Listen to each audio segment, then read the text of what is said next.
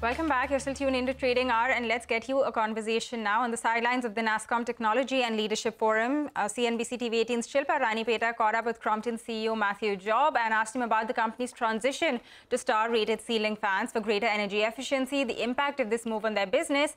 The Crompton CEO, in fact, also discussed margin pressures and how the summer demand is really panning out, considering that we do have an early onset. Listen in. We still almost 2 crore fans a year, and I think almost 80% of that is ceiling fans. And from 1st of January this year, we had to completely rejig the portfolio to make sure that they meet the new B standards. So I think for almost 6 to 9 months, I think our entire R&D teams have worked hard to make sure that the entire Crompton portfolio, which is in excess of 500 SKUs, actually redesigned to meet the new norms. So, yeah, I mean, that work took, I think, quite some effort, especially in terms of deployment of the R&D resources. Now, having done that, the products have all our ceiling fans have been converted to star-rated fans starting from January this year. I think our current objective is to get these superior products to the consumers' hands as quickly as possible. And, not only to get them to the consumer hand as quickly as possible, but to do so, with a minimum price increase, and also then to be able to communicate to consumers that energy efficient fans, which were traditionally much more expensive, are now within everybody's reach. So we're building also a TV campaign which will bring this idea of energy savings within your reach to our to potential consumers across the country. Right. But did you have to take a price increase for the portfolio? How much was that? And also, if you can run me through, what are the inventory levels with trade then right now, and what about non-star rated and star rated? So, so I would say, cost increase of 1-star rated fans versus non-star rated fans, which was being sold till the last quarter, is about 15%. Okay. Because the entire products have to be upgraded to meet the new requirements. Having said that, obviously it was not reasonable to try and pass 15% increase to the consumer, because I think the fans industry has already passed in the last year and a half almost 20% price increase to the market, because most companies were facing cost inflation in excess of 30%. So what we have done is we have passed roughly 5% increase to the consumers, and our objective and goal has been to continue to work, our R&D people to try and eliminate, or at least if not eliminate, minimize that cost increase that has happened. That's one. I think so. Going forward, our primary objective is, one, to make these star-rated fans available at as low a price delta as possible. Number one. Second, in terms of your question on inventory of both non-star rated fans and star rated fans, I think our objective always has been to get these superior products to the hands of the consumers as quickly as possible. So even in the October, November, December quarter, we were very careful in terms of building up stocks or in pushing extra stocks to the channel, because we believed that the faster we could get these new products to the hands of the consumers, the better it would be for everybody.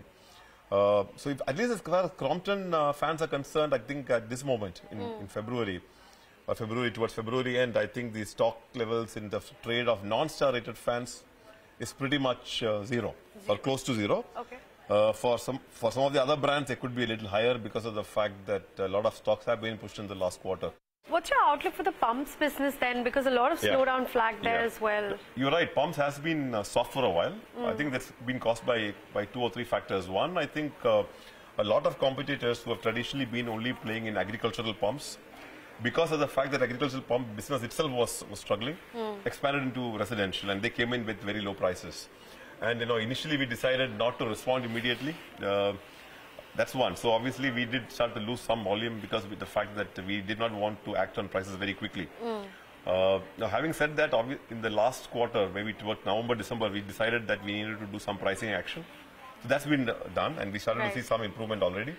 The second, also, I think an area which is of importance for us is, again, to build some superior proposition in pumps. So we've done a lot of consumer research, and we've identified that the two critical consumer benefits are, one, how quickly do you fill the tank?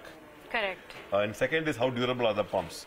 So based on these two parameters which we've identified, we have rejigged our entire portfolio, especially in residential. So those products have started going into market in December. Right.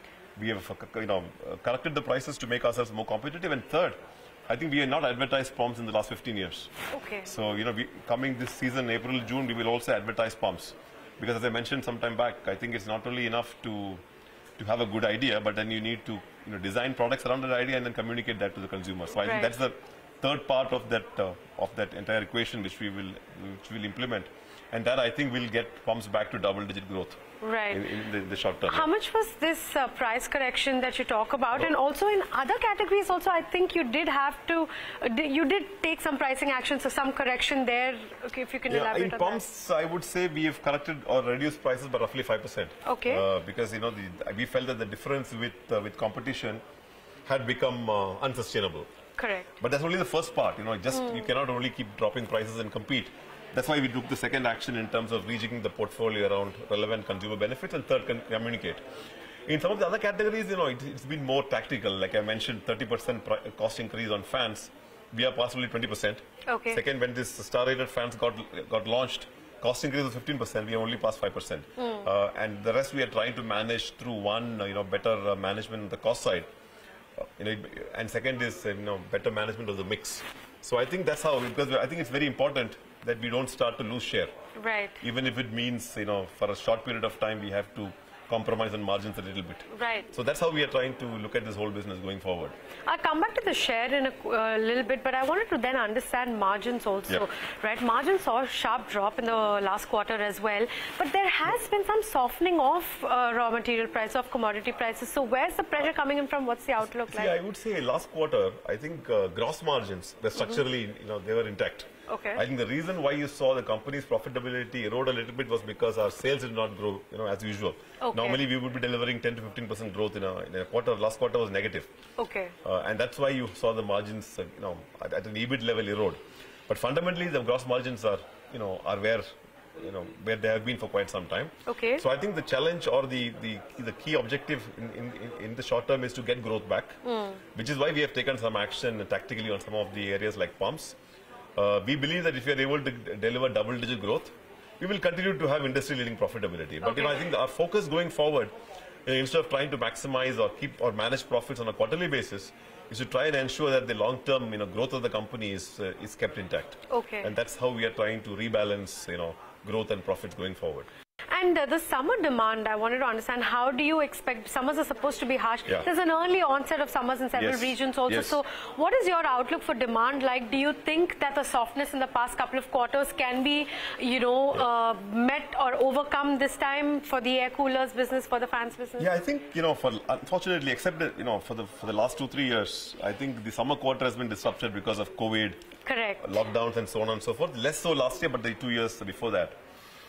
We think that a lot of this short-term disruption which we had because of these phase-in, phase-out of fans would be done by then, and also given the harshness of the summer, and also February has been the hottest summer on record. Right. So we think the April-June quarter will be reasonably strong for especially for fans, pumps, and air coolers. Okay. So we are optimistic that things will start to look up, in spite of the fact that there is still some commodity headwind, because in the last 2 months. I think commodities again have gone up by roughly 10%. Okay, so that's the word coming in from Crompton. And with that, we are completely out of time on this edition of Trading Hour. Thank you very much for watching. Do stay tuned. Halftime report coming up next.